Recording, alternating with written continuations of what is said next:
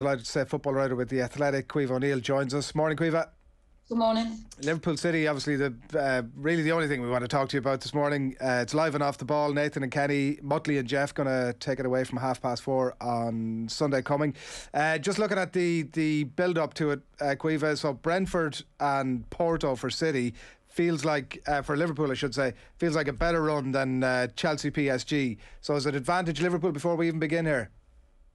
I mean, I don't know, considering Brentford gave Liverpool a good run for the money, didn't they, at the weekend?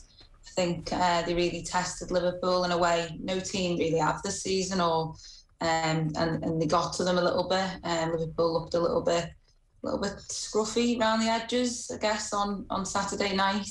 They recovered from that, obviously, against Porto, which is, a place Liverpool have enjoyed going, as we know, over the past few seasons. And, to score 5 goals with ease, Curtis Jones, outstanding man of the match performance, Mo Salah, what more can we say? He's scored in 8 consecutive games now. He's just on a ridiculous run of form. He's, I've been saying since the Norwich game at the start of the season, he looks different than he's ever looked. He's just got this extra edge, and I feel like he could go on and surpass his own goal record. I mean, he's already beaten his own records at the minute. I think, he keeps amazing us all. So Liverpool have got a real leader in him. Obviously Van Dijk's back, which has been, massive for Liverpool, massive for Alisson, massive for the back line. Obviously Trent Alexander-Arnold won't be playing on Sunday after he picked up a muscle injury. James Milner will fall into that role, age 35, and just playing wherever Klopp needs him,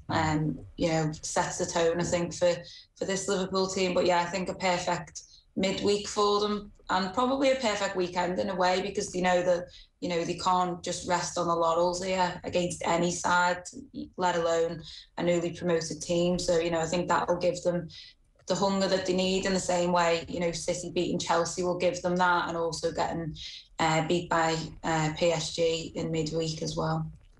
You mentioned Mo Salah there. Why is he different this season? Why is he even better than his amazing best that we've seen over the last couple of seasons? I don't know what to really say. He looks different. He's not particularly, I don't know if he's doing anything different in terms of diet or fitness. He's got an incredible fitness record anyway, as we know. He rarely misses games.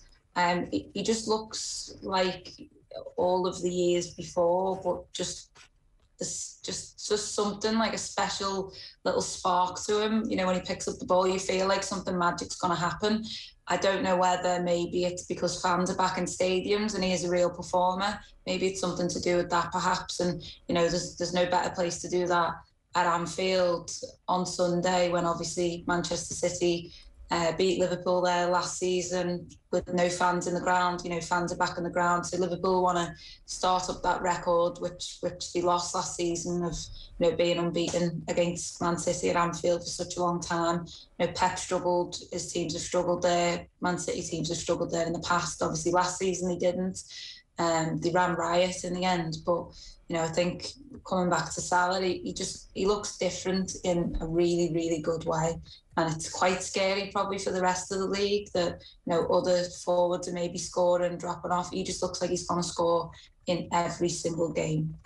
Yeah, it's a powerful tool to have. Karen Carney, an interesting piece in The Guardian during the week, Caoimhe, she was talking about that City relentless press, particularly against the top teams. And that was sort of the context maybe to the question I asked at the top in relation to Chelsea and PSG, particularly that relentless press against them over that period of time. Like, it's the sort of thing that could potentially, with that number of games against that level of team over that short period of time, potentially over the last 20 minutes, could really play into Liverpool's hands. Yeah, I think so. I mean, these games against Man City and Liverpool, you always feel like they're almost won in the first 15 minutes. Whoever sets the tone and runs out the best and presses the best. And I do think we're coming into probably the time when these teams are actually having seen a bit of City against PSG and Chelsea, and Liverpool against Brentford and Porto. I feel like these teams are pressing as good as they have done in seasons before. They look back to the best in terms of, hunting in packs all over the pitch. So I feel like we're coming into a perfect weekend for that to be on display, and I guess it's head-to-head who's going to be the winner. And you do feel like in the pressing stakes, that'll be one of the big sort of key things to look for. I do think it does take a little bit out the legs, doesn't it? And I guess, both teams have had away trips in the week. So I guess, it's going to be interesting to see how much energy they've got. But I do feel like it's definitely the first half who can get out the blocks quicker. And then obviously, as the game goes on, who's going to tire first and who's going to give up the press a little bit. So I think it's going to be a really interesting game. One of maybe the best between Man City and Liverpool. Now I've said that, it's probably going to be 0-0. So I'll shoot up. I don't think the 1-1 last year at the Etihad was a classic from memory, but it's a game that's been brought up quite a bit this week because in that fixture, Jurgen Klopp did go with his 4 attackers. He started on the day with his 4 attackers on the pitch at once. There does seem to be some thought after Firmino's brace the other night that possibly Klopp could do the same thing this Sunday. What do you reckon yourself? Yeah, I've got a feeling Firmino might just nip in ahead of Jota, just because Jota's performance in the week didn't, he really needed a goal to sort of cap off what was not his best game, even though Liverpool were relentless. He was really good, but he just wasn't, to the level maybe we've seen from him in previous games. I mean, his header against Brentford was phenomenal. He only looks little, but to get up the way he did to meet Jordan Henderson's cross was just superb. So he's definitely got goals in him. Whether Klopp might not want to put all of his attackers on the pitch, I'm not entirely sure what he's going to go with. As you said, he did it last season. Obviously, didn't quite work out for Liverpool. So whether he, is a bit more reserved and goes back to that, relying front three of years before. Firmino looks to be coming into a good little run of form. Obviously, he had that injury which kind of disrupted it a little bit. But, he's been such an integral and important player for Liverpool, and he really does love games against Manchester City. So you'd expect him to, put in a good performance. But again, it would not surprise me to see him left out at all and Jota to start ahead of him. But, I think I've just got a feeling for Firmino at the minute. Yeah, the more experienced player maybe wins the day on it. You mentioned the Brentford game earlier on, the 3-3. Klopp was saying afterwards that Liverpool had played brilliant football but struggled against Brentford's long balls. Like, that could have been, as can be the case with managers after games, a bit of a dig, obviously, at the opposition. Or it could be a bit of an insight, and like it would nearly feel like an insult to a team like Manchester City to suggest that going long is any plan, never mind about a plan A. But is that the sort of credible way for a team, even like City, to get at this Liverpool side? I think so, and I do think that last season, when Liverpool had that run of 6 defeats on the bounce at Anfield, and January to March was just dismal, really. Obviously, they'd lost so many defenders, all of the defenders, and midfielders were playing in defence. But I don't think that was. I think then the high line Liverpool hold sort of struggled a bit more and was exposed more. Obviously, with Van Dijk back, sort of being the leader and dictating the line, and Alisson in there as well, looking back to his best. I do feel like still, it's something that can be got at if teams do it right, but it's just worked so well for Liverpool. With risk comes the greatest reward. And I do think Liverpool themselves have some, Van Dijk in particular, will hit the odd long ball over the top or a diagonal and get Liverpool in behind. Jordan Henderson, we've seen Fabinho do it as well, So it's not just other teams that can do it. Liverpool can do this as well. But I do think that's away Man City will potentially try and get at Liverpool on the break perhaps. But I do think, this is one that's going to be won in the pressing game rather than balls over the top. But yeah, I think it's something that Liverpool have been caught out at in the past, but we'll see what City can produce on Sunday. And what happens with that? Trent Alexander-Arnold looks as is out. Grealish and João Cancelo seems to be a thing that's developing nicely for City, particularly down that left hand side. How do you see that? How do you see that dynamic panning out in his absence? Yeah, I mean, James Milner will be there only, and he'll be keen after, I think, his performance against Crystal Palace at full-back was brilliant, and obviously he held off Wilfried Zaha, who's one of the trickiest players in the league. So he'll have the same, similar job to do with Jack Grealish, who's looked pretty good since he joined Manchester City. Looks like it's taken his game up to another level. João Cancelo as well, we know his qualities. He can play all over the pitch, and I think, you know, there might be times when Milner playing there might be a good thing defensively. He's just sometimes got that little bit of extra now. He's great at winning fouls, Milner. I don't think he gets enough credit for that, you know, breaking the game up a little bit. I think, you know, Liverpool fans will be hoping he can do a job with his experience and, you know, sort of keep Jack Grealish quiet. I guess we'll have to see what happens there, because we know what an incredibly gifted player he is. So yeah, it's going to be interesting to see how the game goes, and I do think that's one of the sort of talking points going into the weekend. Obviously with Alexander-Arnold missing with that muscle injury.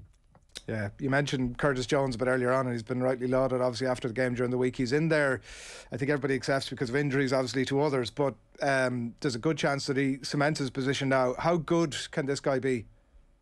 I mean, yeah, he'd be 21 in January. He's pretty ridiculous already. He's a super talented player. We've seen that, you know, in the past couple of seasons.